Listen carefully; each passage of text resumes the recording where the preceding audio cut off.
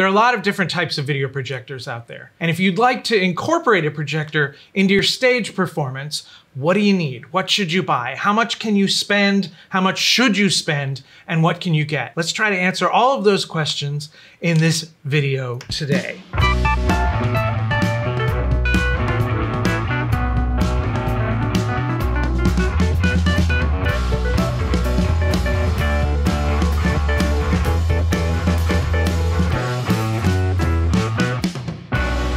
First off, I just want to say, if you're using a video projector on stage, your needs are probably different than those who are buying a projector for home theater use. It's actually going to have a lot more in common with a business projector, the kind of thing that you can move from room to room, set up quickly, and is going to just work without a whole lot of delicate setup. So let's look at what's important first. What is important when buying a video projector? I'm just gonna run through them quick. I think price is probably the most important thing. I think brightness is the second most important thing.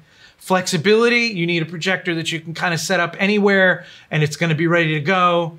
And portability, you know, something that you can actually bring with you. I'm also gonna talk about stuff you should be aware of, a lot of like concepts like aspect ratio, connectivity, and lamp life. Welcome to the world of video projectors. Lamp life is a thing. That's a thing you care about now.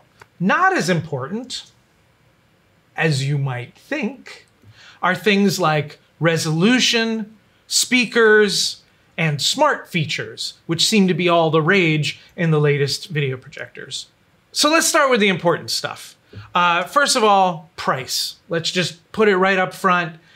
What can you afford? First, I just want to tell you, there are a wide variety of projectors at a wide variety of prices, and especially in the used market, you can find some really amazing projectors from 5, maybe even 10 years ago that are still really great that you can get for literally $100, $200, maybe $500 for a great projector. You can find on the new market, you can find things like pico projectors, these super cheap, super small projectors, off-brand projectors. I wouldn't really suggest either of those. For less than $1,000, there's some really great projectors. For less than $2,000, there's some really, really great projectors.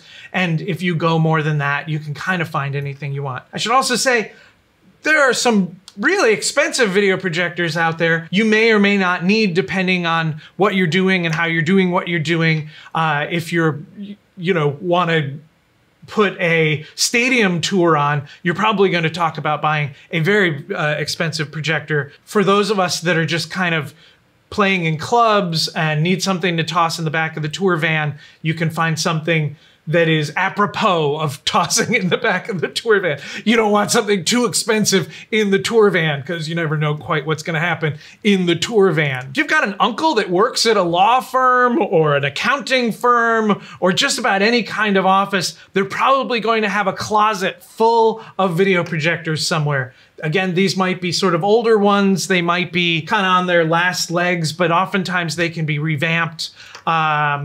Even if they don't have HDMI connectors, which is, spoiler, a good way to go these days, you can oftentimes find adapters out there and they'll work just fine. On the high side, like I said, you can spend $80,000 on a high-end venue projector that will show on the side of a building. Overall, though, this is really just about what you can afford to spend and what you're comfortable bringing into a random bar on a Thursday night in Cleveland. I've been to a random bar on a Thursday night in Cleveland. I don't know that I would want to bring a very expensive projector in there with me. Second most important thing, brightness. Brightness is super important. If you're planning on setting up in a random room, you don't know how much you're going to be able to control the lighting. There may be windows, there may be lights that they need to keep on to keep the bar going or something like that. And you can't get the room dim enough for people to see your dim video projector. So brightness is probably the most important thing. Things you need to know about brightness. First of all, it's measured in something called lumens. Yes, there's another new word for you, lumens. You will find listings on video projectors that show their lumens. Usually if they don't list the lumens, it's because the lumen level is not very good and they're trying to downplay that. You probably want 2000 lumen minimum for a video projector that you would use randomly. 5,000 would be amazing to have. Certainly you can find other, even relatively reasonably affordable video projectors out there with even more than that. The other thing to know is that not all lumens are exactly the same. So the American National Standards Institute, ANSI, has come up with a standard for measuring lumens, particularly those of a video projector. So sometimes you'll see manufacturers sort of mentioning their lumens level. You can't always get the ANSI level, but if you're measuring ANSI level lumens, that's sort of standardized across things. Otherwise, it can get a little funny. Contrast ratio is also important. Not quite as important overall in your worrying about a video projector, not quite as important as lumen level, but contrast ratio is how dark the blacks are compared to how light the light colors are, the whites are. And so sometimes it's possible for a manufacturer to kind of make a video projector seem, okay, let's refer to this as black and this as white, and make it seem brighter by pushing both of them. So the black isn't quite black, it's more gray, and then the white is very white. But the blacker the blacks are, the better off you are. For the most part, you know, finding a video projector with 1500 to 1 or more is better. Most modern video projectors are pretty good this way, so you don't really need to worry about it too much. Something to keep in mind, but not the most important thing. But as I'm talking about brightness, contrast ratio comes in there as well. If you remember one thing from this video, remember this. Brightness is more important than resolution. Let's let that sink in for a moment. Brightness is more important than resolution. We'll get back to that in a moment. Let's talk about flexibility. What does flexibility mean? Where is the projector going to go? If you're moving from venue to venue, you may not be quite sure. If you're buying, let's say, for a church or for a school theater or something like that, where you know the projector is going to be permanently mounted, your needs will be different than I'm talking about here. But when we talk about flexibility, one of the things we need to consider is throw ratio. Throw ratio is the ratio between the distance of the projector and the size of the projection on the screen. Specifically, it's the distance of the projector to the width of the projection on the screen. So throw ratios get a little bit weird when the aspect ratio of the image on the screen changes. That's beyond the scope of this video. But in general, a projector with a low throw ratio is going to be able to be close to the screen and get a big projection, whereas one with a higher ratio is going to need to be further away. So as I mentioned, it's measured in X to 1, or oftentimes just X, because we always know that the 1 is the other part of the ratio. So a conventional video projector, most of the video projectors that you'll find out there are conventional or standard video projector. This is a bank video projector with a throw ratio of 1.3 to 1. Oftentimes there's a little slider on the top of the projector. Actually, I have a projector right here with a slider on it, and you can zoom in and zoom out, so that actually gives you sort of a range of throw ratios on a given projector. Here's a short throw projector. I've got a short throw projector right here. Let me show that to you. Short throw projectors are usually marked by this super crazy fisheye wide angle lens that they use to get a short throw. If you want to make a big projection from a short distance, you need a lens that's going to do that. And that tends to be what short throw projectors look like. There's also a thing called an ultra short throw. So short throw projector, a throw ratio of less than 1 to 1.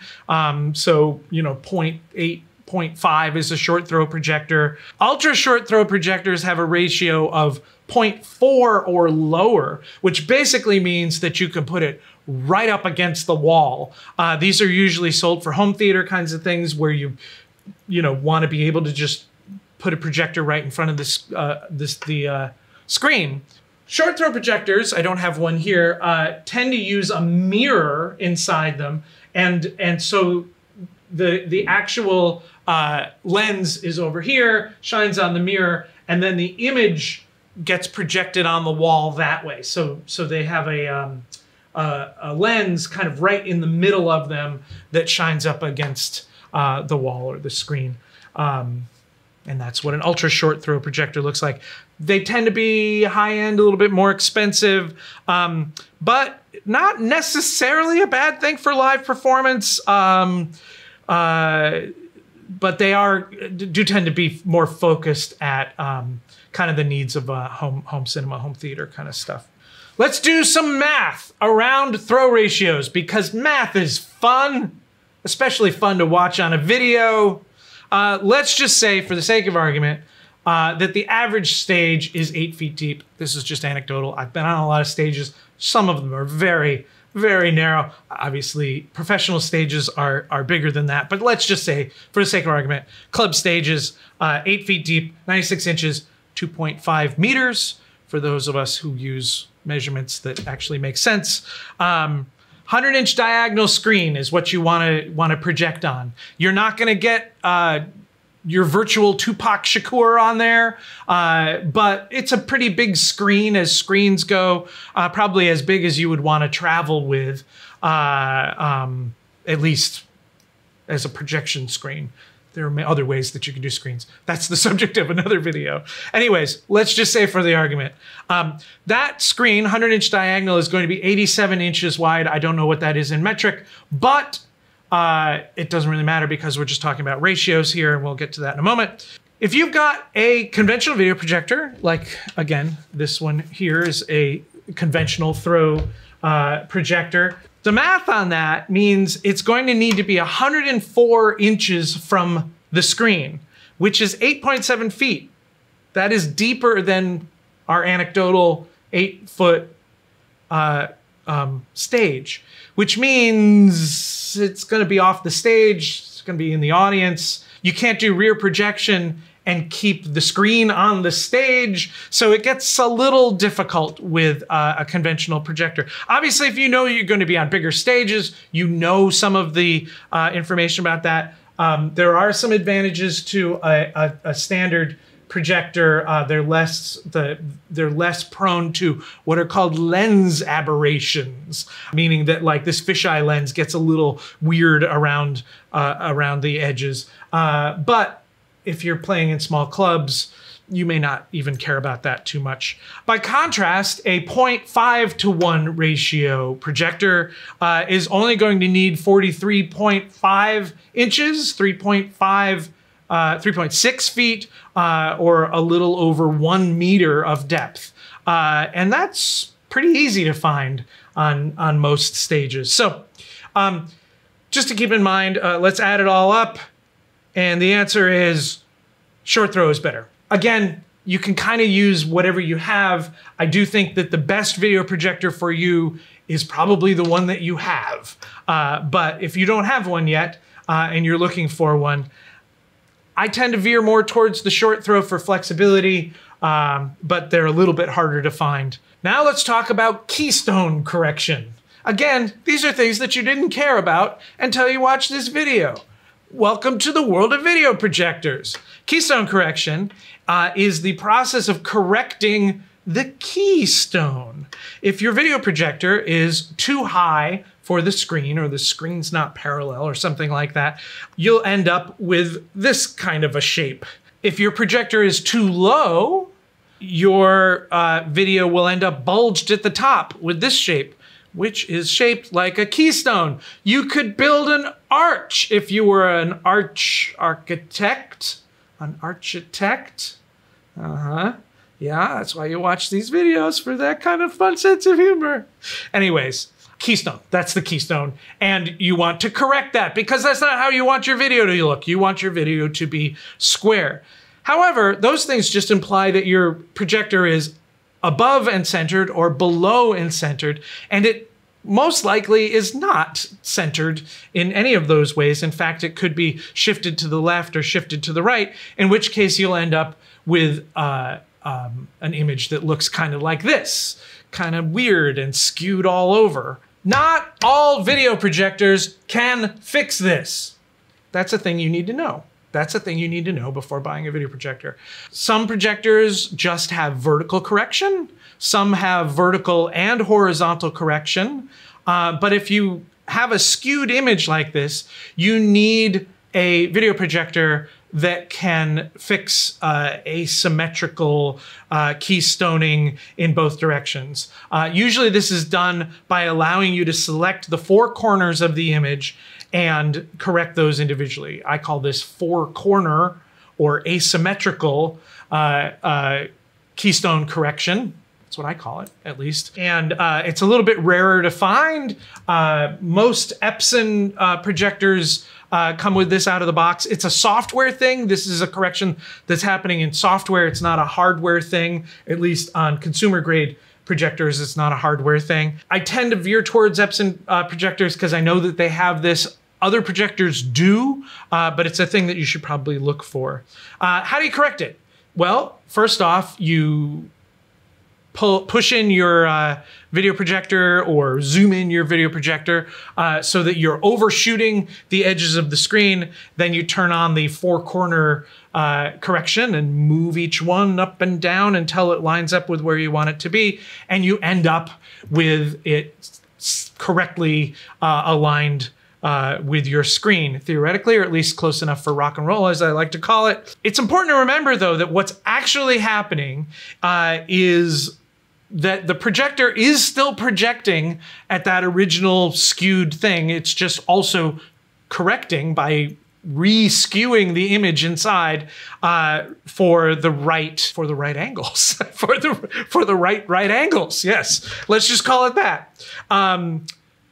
However, if your video projector has a bad contrast ratio, that means that the black level may not be fully black. And it's important to remember that a video projector projects light. It does not project dark. There is no way to make a screen more dark. You can make it appear more dark to the human eye. Again, subject of a whole other video, but you can't project black. You want your projector to be black in the black areas so that it will appear as if it's not projecting there. Again, you want these to be invisible. If your projector goes completely black, they will be invisible. If it doesn't, you may end up with a little bit of a ghost kind of thing showing that you've done keystone correction. Not the end of the world, but you could probably do better. Mounting is another thing to think about. And I've got some different video projectors here. For the most part, video projectors will have some kind of mounts in them. This one, you can see these little screw mount holes. They tend to be sort of a standard metric screw across most of them.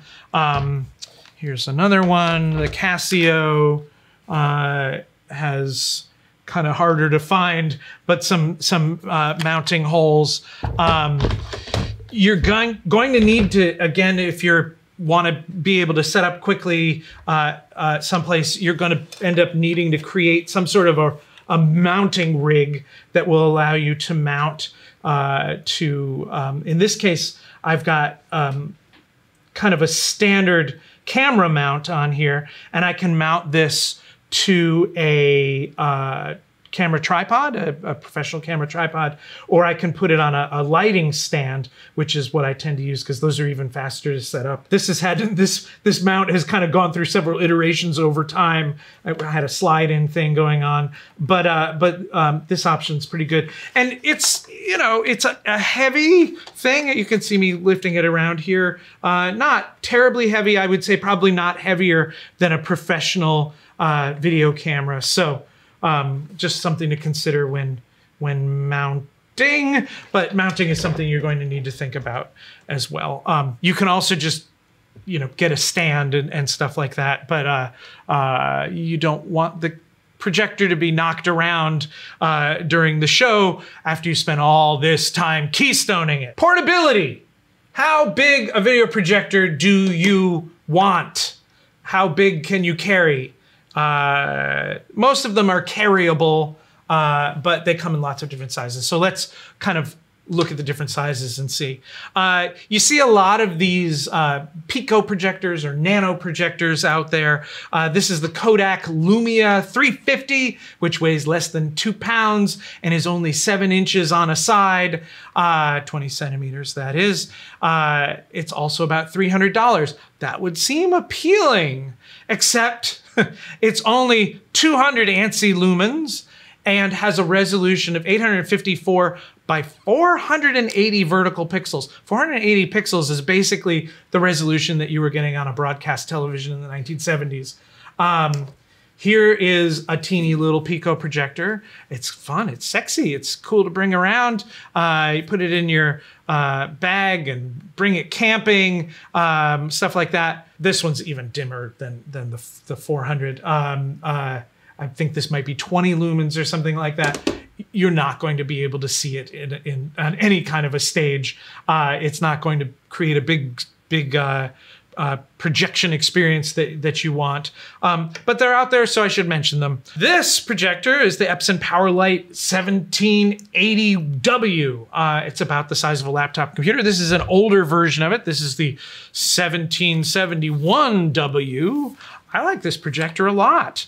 It is a standard projection projector. It's not a short throw, but boy, it is portable. And the one I've got up on the screen here is 3,000 lumens. That's really not too bad. It's also not too expensive, about $750. Has a resolution of 1200 by 800, or 1280 by 800, which is a 16 by 10. I'll get back into that in a moment. But the 800 vertical resolution is a little bit more than 720. So, you know, if you think of it in sort of television resolution, 720p, good, not great. But again, brightness is more important than resolution, in my opinion.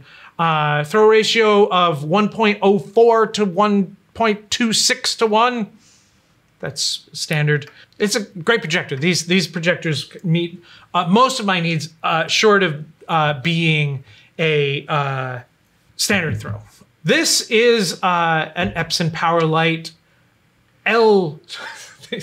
I do not name these projectors, and if I was naming these projectors, they would have much more catchy names than this. This is an Epson PowerLight L200SW. This is a laser projector. Ooh, lasers. Lasers are exciting. We're seeing more and more laser projectors coming out. I'll talk about lasers in a minute, but this is a short throw projector. 3,800 lumens, that's a lot. Only costs about $1,400. Resolution is what we call WXGA, which is a short way of saying 1200 by 800. Again, 720p-ish. If this were a 1080 projector, this would be my forever projector. 720 is still great. Super bright, I like that. Lasers, I like.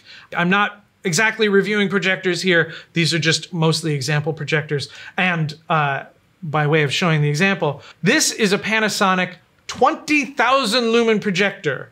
It weighs 90 pounds and is $40,000. It is 32 inches. Does that fit on the camera here? 32 inches wide, almost 3 feet wide, a meter wide almost. You practically need a dedicated tour van for this, because they're also relatively delicate, so you need to keep it in some kind of a road case or something to ensure that it's not going to get hurt in transit. They're out there. I'm just mentioning them. They get big. Stuff to be aware of. These are neither pros nor cons, but just things to be aware of when thinking about buying a video projector. First one's aspect ratio. I kind of touched on that a little bit earlier. We think of aspect ratio, we kind of fall back on this 16:9 aspect ratio. It is the standard aspect ratio that modern HD televisions are. 720p, 1080p, 4K, 8K, they are all 16:9 aspect ratio. Most video projectors, at least in business video projectors, are not. We still see, even these days, and especially in the used market, a lot of 4:3 projectors. 4:3 is the old aspect ratio that televisions used to be before we went HD. And we see a lot, for some reason, and I'm not exactly sure why, I think this was sort of the standard resolution that computer monitors became, is 16:10. One thing to know about VisiBox, our software, is that it can kind of handle all of these. It will just crop your video to fit, which may not be exactly what everybody wants. You can also choose letterbox so that it won't crop it to fit. But if you want your video to show edge to edge without having to do a whole lot of editing, VisiBox will just work with all of these. But don't accidentally buy a 4:3 when you meant to buy a 16:9. Oftentimes, if you're looking at video projectors and you're thinking, why is this one cheaper? It's because it's a different aspect ratio. You can do interesting things with the 4:3. You could do, if you wanted to do sort of square or a more square video, if you wanted to do circular video or something like that, 4:3 is great. And again, if that's what you've got, that's what you've got, and you can make it work. But just be aware of that. Connectivity is another thing to think about. For these same HD reasons, tend to fall back on HDMI, kind of thinking that everything's gonna have HDMI. Everything does not have HDMI. Pretty much all modern stuff has HDMI, but again, if you're looking in the used market, don't just assume that it has HDMI. Also, for what it's worth, don't necessarily assume that just because it has HDMI, it will work. I've oftentimes had to go through different dongles and adapters, and the modern Macs have USB-C connectors. There's a lot of USB-C to HDMI connectors on the market, and I've found some of them that just didn't quite work very well with some of the projectors that I've had. So just a thing to keep in mind. You can also find adapters, particularly if you've got an old projector like this one. This is a big 5,000 lumen projector from years ago. It's also a 4:3 projector. This was a really great projector when I got it, but it does not have HDMI. It's got DVI, which is the digital video interface, and for the most part, that's relatively compatible with HDMI. You can get an adapter like I have on the screen here and plug it into the DVI, and it should work. But don't assume that it's absolutely going to work. Things get a little weird. We've also got these VGA connectors, and then these very old component. Well, these aren't even component. Actually, these are component video connections. And then an old S-video type. I think that's what it's called now. The kind of video plug that you would find on a television from 1990. So yeah, different kinds of plugs. I showed this one. Here we've got HDMI. Yay, that makes it easy. And we've got a whole bunch of connections that we're never going to use. We've got a VGA. We've got two VGA plugs here. There's a VGA through output that you're not going to need. It is called an S-video plug. This is an S-video. It's got left and right audio inputs.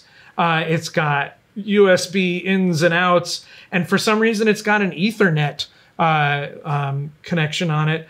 These are all things you don't really need. But again, if you're buying a used video projector, you may just get them for free, and they're fine to have. I wouldn't say don't get a projector because it has that, but also you don't necessarily really need them. Lamp life. We're talking about lamp life. This is what a video projector lamp looks like. Most video projectors use a lamp that will last probably from 2,000 to 5,000 hours. For this reason, all good video projectors will have an odometer that shows the lamp life in the interface. When you bring up the menu system, it'll show you the lamp life. And if you're buying on eBay, oftentimes, if they are a reputable place, or they'll show a picture of the lamp life so that you know. If you're buying from an individual person who doesn't know to post that, you can ask. These lamps are expensive. They range from $80, $90 on the low end, up to $200, $250 on the high end. Some of them you can't even find. They're not on the market anymore. So if you're going to buy a video projector, you're not sure how old the lamp is, or if it's got more than maybe 1,500 hours on it, plan on looking into how much the lamps cost. And if you can still get them, because you may very well need to buy a new lamp. There are other ways that video projectors can be broken. They are not as roadworthy as a Marshall amp or an Ampeg SVT stack. Just keep that in mind. Let's talk about lasers for a moment. Conventional lamps will dim over time. They last, as I said, about 2,000 to 5,000 hours, and they just get dimmer, dimmer, dimmer over the length of the life of the lamp, and then you need to replace the lamp. Laser lamps, by contrast, will last more like 20,000 hours. I mean, that's going to be the life of your video projector all over. They're more robust, they last longer, you really don't need to replace them. Lasers are sometimes not as bright as conventional lamps, but good way to go if you can find one that's as bright. Yeah, I think lasers are a great way to go for a mobile projector like we're talking about here. But it's not a quantum jump in projector technology that you might think from lasers, because you see them in space movies and stuff, and lasers are cool. Some things that are not as important as you might think. Resolution. I mentioned this already. You find a lot of video projectors out there, 4K video projectors these days. They're mostly aimed at the home cinema market. If you've got a dark room, you've got the projector mounted, you don't need all these keystoning features. You don't need to be necessarily as bright as you might need. Brightness is more important than resolution. 4K is nice if you can get a nice bright video projector. It's also going to be more expensive. Your video content that you're going to need to create is going to be larger file sizes. Your computer is going to need to be a little bit more beefy. And the other thing is that the screen is pretty far from your audience. So you can kind of get away with a lot when the screen is far away. When you bring it closer, you can see that things get a little pixelated.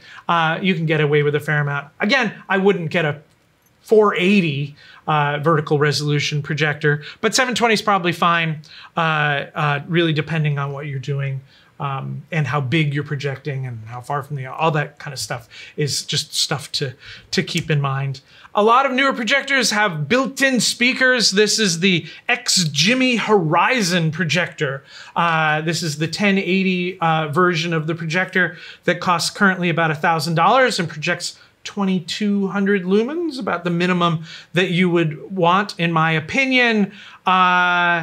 It's got some Harman Kardon speakers. I haven't heard them, but they seem to be excited about them. Talking about resolution again, the 4K version of this projector costs almost twice the price, $1,800. This projector has a throw ratio of 1.2. I don't know that you would need the 4K version, but it's probably going to be better if you're also using it at home. So anyway, just stuff to keep in mind. Smart features. This projector also comes with Android TV or Android something built in, and you can run apps on it and watch Hulu and YouTube and all sorts of things on it. This is not something that you need when you're just setting up at a show. Maybe you would want to watch Netflix before the show the audience some streaming content before the show. I should also mention, for $20 $20, $30, you can get an Amazon Fire Stick and stick it in there. Roku makes a stick. Other people are making sticks that will basically turn a dumb TV or a dumb video projector with HDMI into a smart projector with HDMI. This projector does have a smart feature that I do really like, though. I haven't actually seen it in person, but I've seen videos of it. It uses some sort of depth detection, beaming to determine how where the screen is, and it auto keystones, which is pretty amazing. So I did have a video projector years ago that had auto keystoning, and it is pretty dang cool. So there you have it. I feel like video projectors are pretty ubiquitous these days. You can find them, as I've mentioned, kind of all over the map, price-wise, capabilities-wise. You can find free ones in your uncle's closet. Creating content is also ubiquitous. You can do that on your phone. You can even edit video on your phone. And the reason that we created VisiBox is to basically be able to connect those two worlds, to encourage a new type of creativity and allow people to take visual content as well as maybe musical content or other stage content that they've created, animators, filmmakers, or just people shooting stuff on their phones, and put that in front of a new type of audience.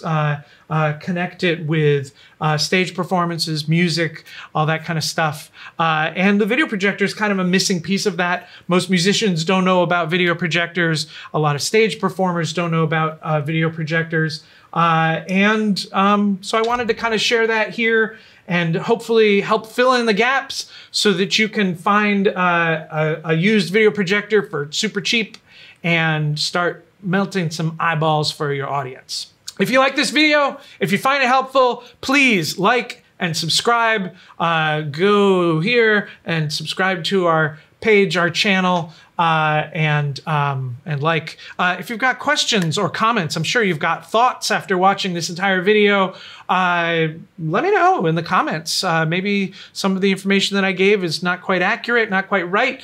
You could help other people out by posting, and if you ask questions, I'll try to jump in and answer as I can. Thanks very much.